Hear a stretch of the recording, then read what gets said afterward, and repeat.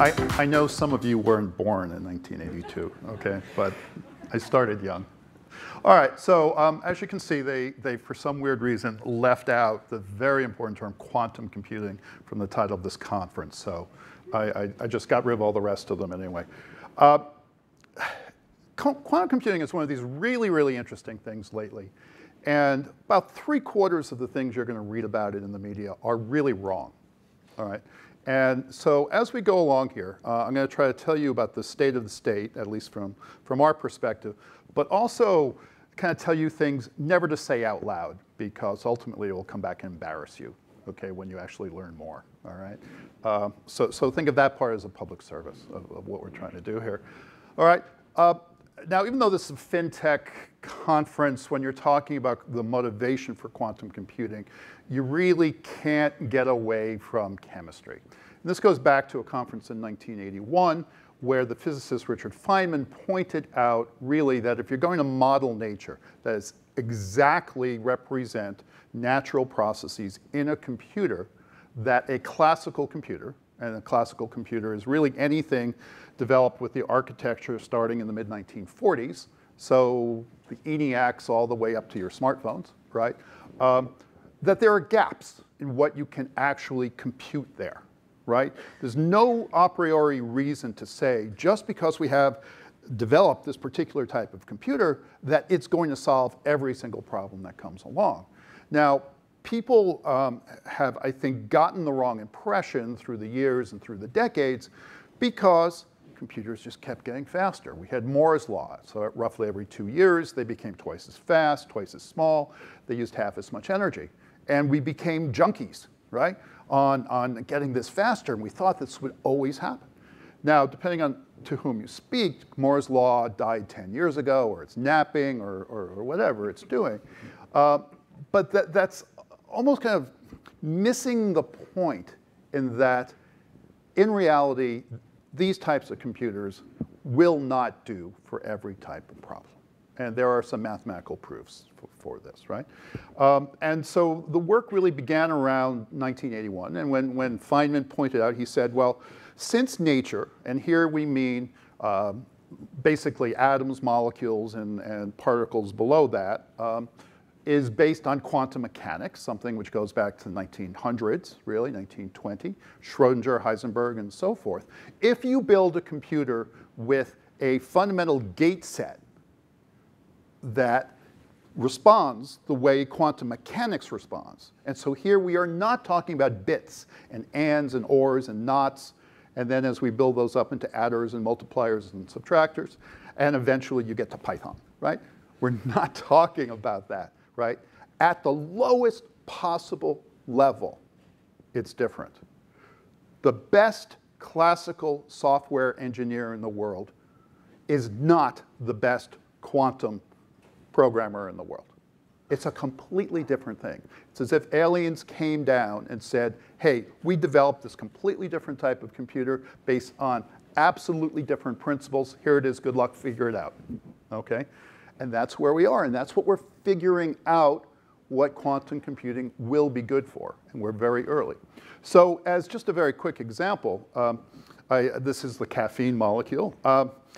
If you were to represent, so from a quantum chemistry perspective, the ground state energies, right? So you think of atoms, you have neutrons, you have protons, but more importantly, you have electrons, right? And these exist in this probabilistic cloud around the molecules. And if you were to write down saying how much information is expressed in a single molecule at a single instant with respect to this energy configuration, it turns out that the number of bits, zeros and ones, you'd need to represent that is 10 to the 48th. Yeah. How does nature do that? We don't know. Okay, people have started religions over trying to figure out how quantum mechanics works, right? It's weird. The number of atoms in the Earth are estimated to be between 10 to the 49th and 10 to the 50th. So worst case, the number of bits you need is comparable to 10% of the size of the Earth. Well, that's different, right? Now, if we think about qubits, and I'll talk a little bit more about qubits here, quantum bits when a quantum computer with 160 of these qubits, right, is running, you could store that amount of information. I'm completely skipping over how you get all that information in there, okay? And I'm completely skipping over, and then what do you want to do, okay? But just to give you an idea that classically, completely impossible to exactly represent. We at IBM have our largest quantum computer is 50 qubits. It's reasonable to think, progress in the next few years, we'll get to 160 and beyond. And so there's hope here. All right, so first thing, right, as I said before, what things don't say. Never say quantum computing will, because we don't know. There is real science, theoretical physics, theoretical mathematics that has to be developed. And you can't just toss it off and say, oh, well, smart people will figure it out, blah, blah, blah. Really, it'll be 4 years, right? No, no, right?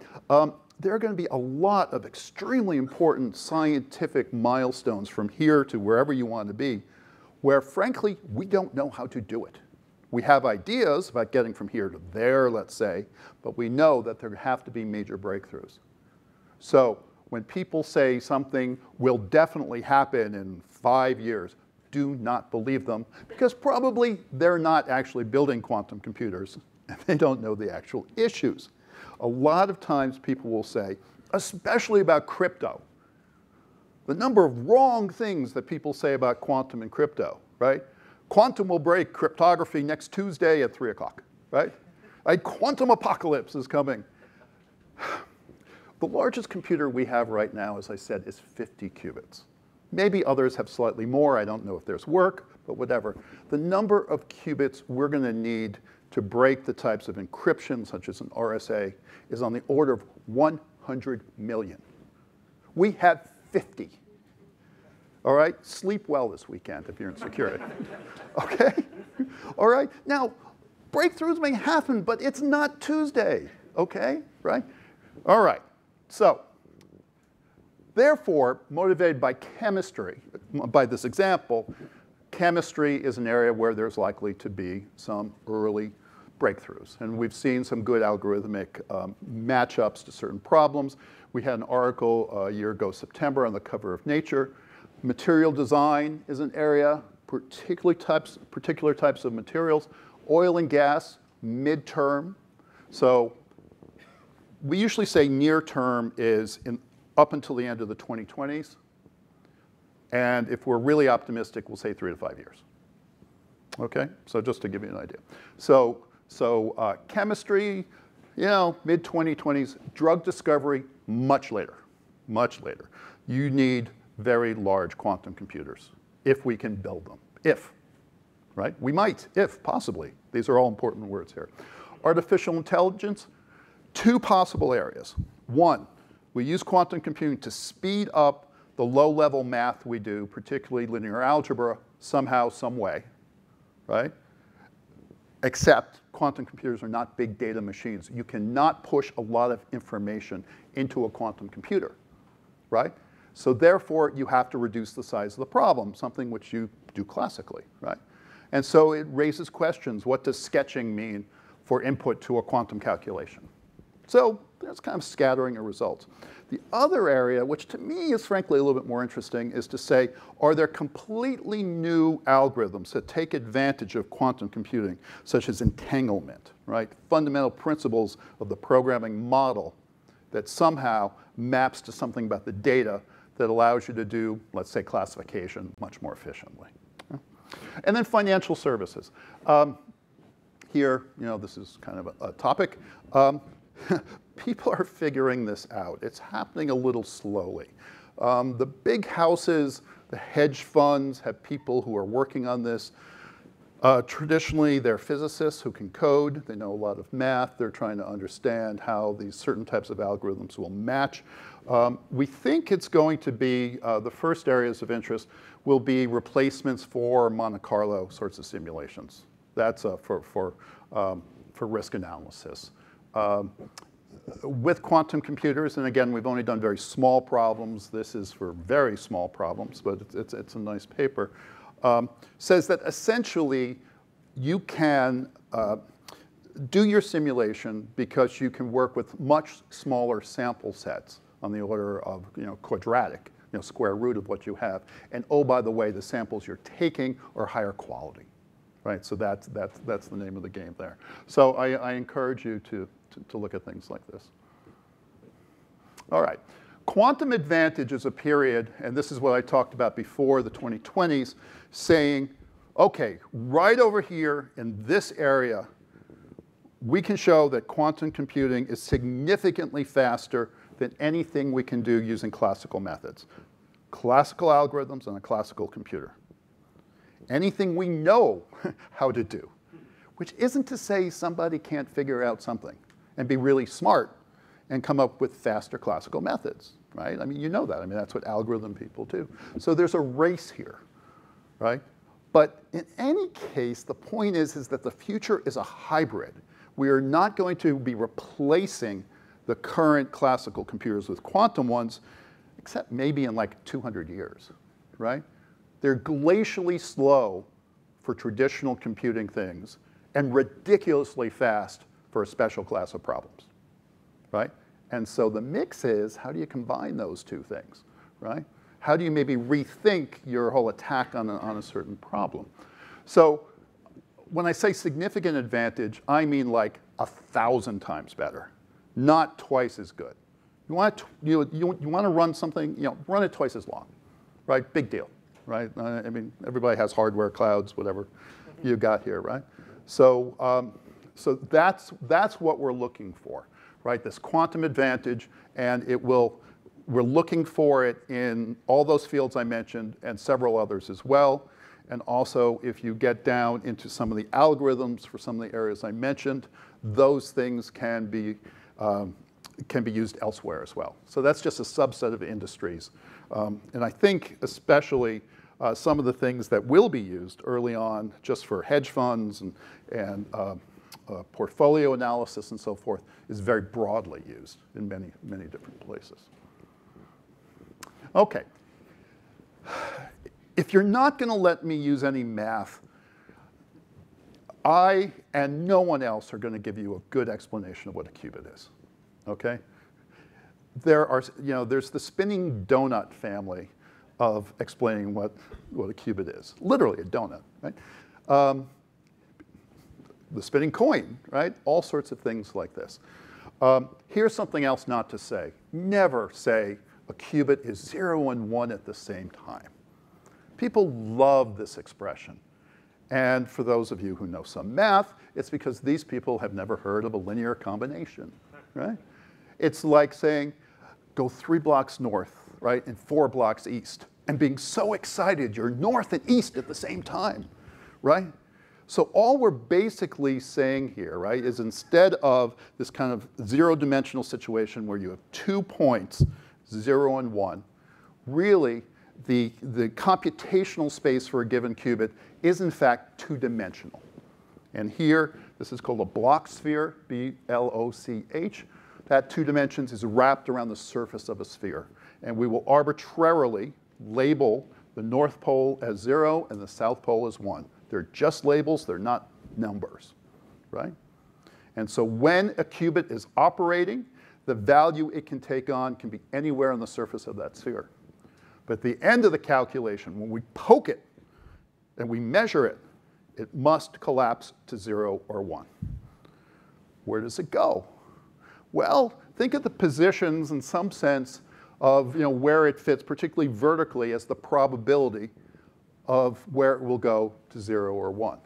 See, quantum computing, because it's based on quantum mechanics, is probabilistic. And so these numbers over here, right, in this simple case, actually, when you take the absolute value and square them, actually represent probabilities.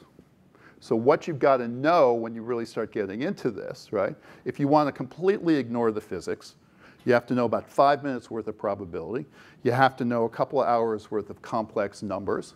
And then you probably need to know a little bit more about linear algebra. And that's the basis for the mathematical treatment of quantum computing, right, from there on. So if we start here, right, we can say a qubit is a linear combination of these two things. We'll just arbitrarily label 0 and 1. And what's even cooler is that A and B are complex numbers. They're not integers. They're not even real numbers. They're complex numbers. And that affects the mathematics tremendously and gives basically birth to why all this works. So when we add one more qubit, we double the power. So this is a traditional computer. It's a Power 9 core. Moore's law, you want a computer twice as fast, twice as powerful, double the number of transistors, roughly speaking. You add one more qubit. It is not trivial, though, in all times to just add one more qubit, right? This is a 16-bit qubit device. If I program this one, and you do this via microwave pulses, right? If I'm sending a pulse down to program this, is the ringing of the pulse actually affecting nearby qubits? So there are all sorts of problems of how they're close together and the intensity of the pulse and the size of the pulse and things like this, right? So quantum computing is in many ways even beyond the simple semiconductor where you get noise and crosstalk, even more complicated because these qubits really are dying to entangle themselves with each other in ways beyond what classical computers do. So exponential growth. This conference, I don't have to tell you what that means, right? I will tell you, though, Americans in general think exponential means really, really fast. And that's the sum total, right? One qubit, we get these two basis states, A and B. 2 qubits, we get 4 basis states. Think of it as 4 pieces of information, meaning the coefficients, and they're complex numbers, right? So with 2 qubits, I can hold 4 pieces of information. And because it's exponential, with 3 qubits, I hold 8. And now we're getting interesting, right? Now the growth is certainly not linear here. And so with n qubits, we have 2 to the n coefficients, 2 to the n pieces of information. And that goes back to caffeine and why, with 160 qubits, we can represent that information, right? That's how it works. For mathematicians, it's a tensor product, right? All right. The largest computer we have is 2 to the 50th, as I mentioned. This is how many pieces of information it could store while it is running. That's very important, not while at rest. And that's the computational space it can work with, right? So it's problems that would tend to explode, right, exponentially inside a classical computation that this may be suitable for. Not problems that have a million pieces of data, but things that you can represent, and once you start computing with, just blow up on you. That's where you look to see if quantum computing might be useful to you. If we get to 275 qubits, the amount of information is larger than the number of atoms in the observable universe. And we hope in 10 years' time, this will be considered a small computer. How does it work? We don't know. OK, that's your weekend reading. The philosophy of quantum mechanics. So it gets strange, but it's also fascinating for so many different reasons. These are the 2 principles. I talked about superposition in several ways. I talked about it on the surface of the sphere, what that means. And also as you get this exponential blow up here as well. Entanglement says that 2 particles, wherever they are so correlated, when you know about one of them, you know about the other one. Einstein hated this. He called it spooky action at a distance. He really tried to prove it didn't work. He helped prove this is the way it actually works. He wasn't always right. Now, going to the title, please stop counting qubits, all right? If you have 4,000 really lousy qubits, it is not better than having 50 really good qubits for lots of reasons. It's a multi-dimensional measurement on the quality of a set of qubits and how many things you can do with them, right? And so here are some of the factors. The number of physical qubits, the connectivity, What gates can you put in this? The errors on the individual qubits, the errors on the connections of the qubits, decoherence, and things like this. So, you know, when someone says, I have more qubits than you, ask how many of them actually work, right? Or how many are usable. Then they usually shut up after this. OK, so some numbers here. Shores, this is our 10 million, right, number for here. It's going to play out. This is going to be a multi-decade sort of thing. I think probably it will be the most significant computing technology for this century, from a core hardware perspective. All right. This is what a quantum computer looks like. I'm finishing up here. Let me just tell you that when we enclose this and cool it down, right down here at the bottom, it operates at 15 millikelvin. It's close to absolute zero. The base of a quantum computer is one of the coldest places in the universe. Outer space is 2.7 degrees Kelvin. This is much colder than outer space, right? And it's being able to do this and keep it consistent that is part of why we can even begin to build quantum computers. All right? We just passed the 100,000 user mark in the last 24 hours on the IBM Q experience. You can go and play with a 5 and a 16 qubit real quantum computers for free, the IBM Q experience. You can join these other people. There have been 130 papers. It's actually up since I wrote that. 6.7 million calculations have been done, all by non-paying customers. How un-IBM, right? OK, so just to conclude a couple of things here. QuizKit is the open source SDK. Yes, that's sort of why I'm here at this conference, right? It extends Python 3. It has several levels of programming below that. There's a quantum assembler language, and there is a microwave pulse definition below that, which is also open source. All right, QuizKit Aqua, a set of libraries on top of that. QuizKit Terra, a set of open source libraries at the very lowest level. Why spend millions of dollars and build your own quantum computer when we will let you program it at the lowest possible level of the pulses? OK? So with that, there are lots of ways of joining us. The IBM Q Network, we bring in universities. People can partner with us. These are the advanced machines. These are always going to be the top quality machines, the 20 qubits and beyond. So with all of this to end, this is what a modern quantum computation center looks like. That's in Yorktown Heights, New York, about 30 miles north of here. This is not a lab experiment. 100,000 people, right? And this is what we're aiming for. So if you come visit me in a few months, you'll see one of these up at the IBM Research Lab in Yorktown. Thank you very much.